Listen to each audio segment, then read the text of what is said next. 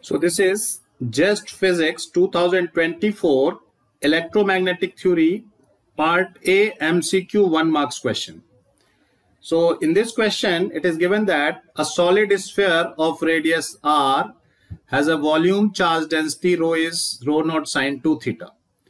And we have to see how does the leading term in the electrostatic potential depend on the distance r far away from the charged sphere. So we have to find the approximate dependence. So we will use the multipole expansion method. So here we have a sphere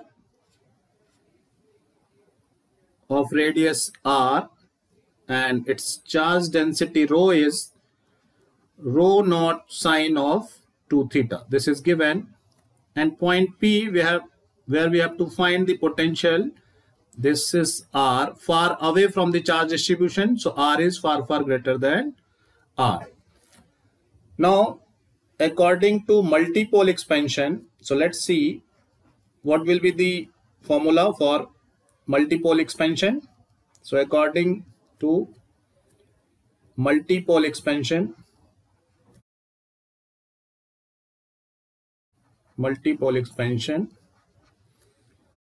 this potential VR is given by 1 by 4 pi epsilon naught.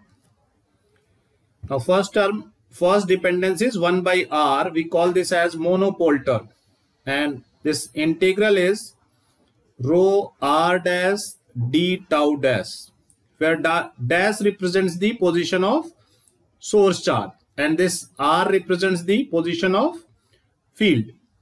So, and second term is given by dependence is 1 by r square, and the second term is r dash cos theta dash rho r dash d tau dash. Similarly, you have a third term also, that dependence is 1 by r cube, and so on. Now, if we have to see the approximate dependence, so we have to calculate these integral, monopole term and dipole term.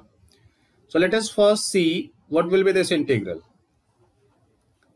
Rho r dash d tau dash. So since it's a volume integral in 3 dimensions, so it's a triple integral. Rho is given as rho naught sine of 2 theta dash, again dash for source charge, and d tau is given by r square, r dash square, sine theta dash, dr dash, d theta dash, and d phi dash, where r dash varies from 0 to capital R, theta dash 0 to pi, and phi dash 0 to 2 pi. So if we calculate this integral, rho naught is constant, r dash square, this integral will give you r cube by 3, d phi will give you 2 pi. Now with respect to theta, this integral is given by, if we write sine 2 theta is 2 sine theta cos theta, so this is 2 sine square theta dash cos theta dash d theta dash 0 to pi. And we can easily check that this integral will be 0. So first term will be 0. So now we have to check for the second term. So second term is again volume integral, r dash cos theta dash, then you have rho r dash d tau dash. So this will be triple integral.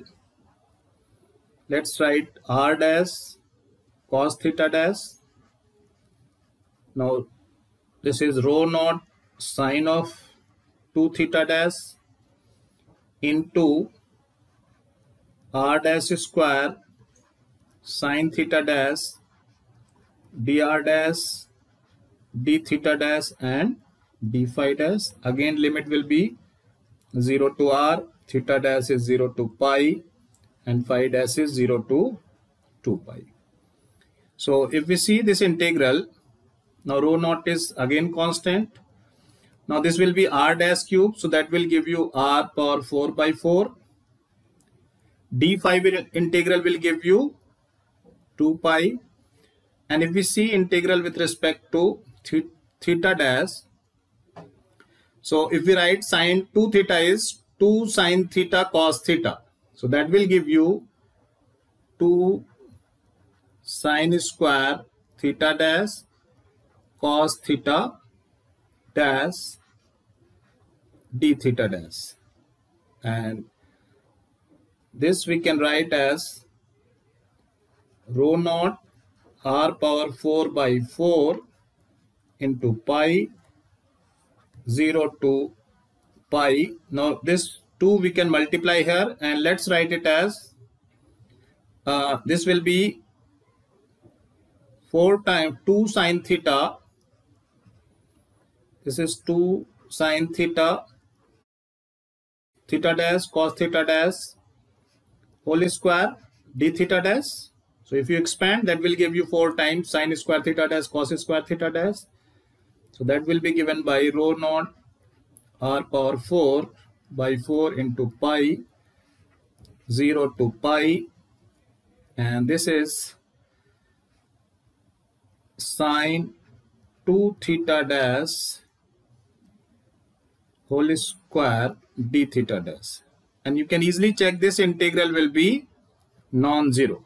So if we have to see the main dependence, so main dependence is leading order term is 1 by r square. So we can easily say V is main dependence term is 1 by r square. So option C is correct.